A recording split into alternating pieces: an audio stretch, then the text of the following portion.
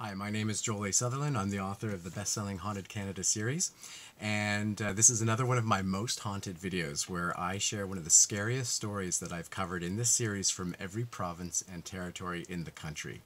So today's stop is to Prince Edward Island, and the book I'm going to be telling a story from is Haunted Canada 9. So this story is called The Legend of the Ghost Pirate. That's right, it actually combines two of my all-time favorite things in life, ghosts and pirates. If I just give you a quick little side note here before I get started telling you some of the details from this story, it's to say that when I was about 8 years old, my parents took me to Florida, to Disney World, and my two favorite rides by far were the Haunted Mansion and Pirates of the Caribbean. They still are to this day. And so when I started researching this story and finding people's accounts of having seen the ghost of the infamous pirate Captain Kidd, a real pirate who lived in the 1600s, on the shore of Prince Edward Island, I knew I needed to know more about this. I knew I needed to write about this. And it was a fascinating story to research. I'm going to tell you one of the claims that I came across. And it's actually set in the very early 1700s. It's all about a man named Benton Woods who lived in Montague, PEI.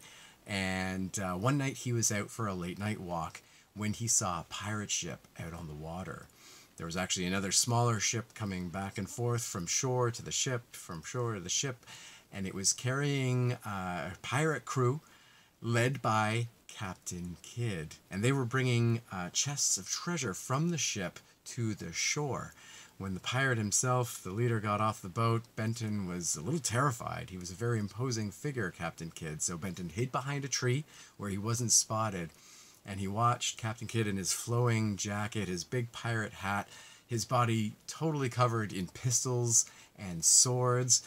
And as he commanded his crew to bury all of the treasure there on the beach. So they dug deep holes, they put the giant, large chests into the holes, covered it all up, patted it down, had one last look around just to make sure nobody was nearby watching. And when they were convinced that they were alone, even though they weren't, they got back onto the pirate ship and sailed off. Now, naturally, Benton wanted the treasure for himself, but he knew that if he dug it up there and then, there was no way he'd be able to carry the treasure chests all the way back to his house. They looked far too heavy. So he returned home, and he hatched a plan. He decided that he'd build himself a ship, a small little boat that he would be able to sail late one night again back to the spot on the beach where he could dig up the treasure, drag it a shorter distance onto his boat, and head back home. He got to work, and as he did, word then eventually came from England that Captain Kidd had been caught and tried for 1 count of murder and 5 counts of piracy. And he was found guilty of these crimes, so he was hanged. Now, if anything, this just made Benton want to get the treasure even faster, so he sped up his work, doubled his efforts, and soon his boat was ready. Late one night, he sailed back to the spot on the beach where he had seen the pirate crew and Captain Kidd bury the treasure, and he disembarked a little way down. He didn't want to get off his boat too close to that location, just in case anybody was around watching. As he got off his boat and started to approach the spot, he noticed somebody had beat him there. There was already somebody who had dug a big hole, and it was actually empty.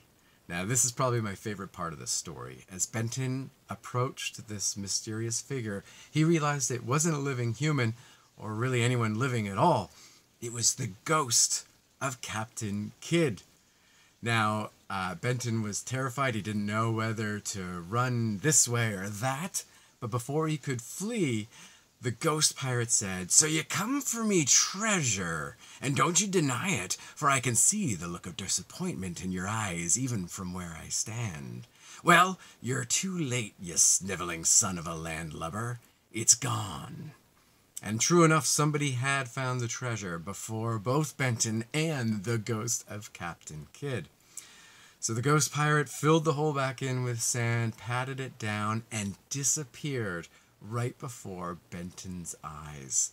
However, his shovel did not disappear. It was left on the sand where he had dropped it. So Benton approached and picked up the shovel, took a look at it, and noticed the Jolly Roger etched into its surface. Now, the Jolly Roger is the famous skull and crossbones pattern that you see in a lot of pirate ship flags. And if you look really closely, you probably see it on my shirt as well. So Benton didn't get the treasure, but he did at least get Captain Kidd's shovel. And for many years thereafter, he'd be found late at night in the pub, spinning the tall tale of him coming across the ghost of Captain Kidd. And if anyone didn't believe him, even one skeptic in the crowd, Benton would then pull out the shovel as proof that he had in fact come across Captain Kidd. It's a great story. It's a fun one. I got to admit, I'm a little jealous of Benton. If I ever have to come face to face with a ghost, I certainly hope it's a ghost as interesting and fun as a ghost pirate like Captain Kidd. Please join me again for another tale in the Most Haunted series, where again I'll be telling you one of the scariest stories from every province and territory in Canada. Until then, I hope you're doing well. Take care.